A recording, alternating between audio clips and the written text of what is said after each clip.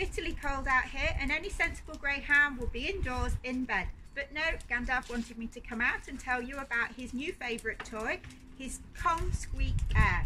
And this is effectively a tennis ball with a squeak inside it. Oh, it's not so squeaky as it was, is it?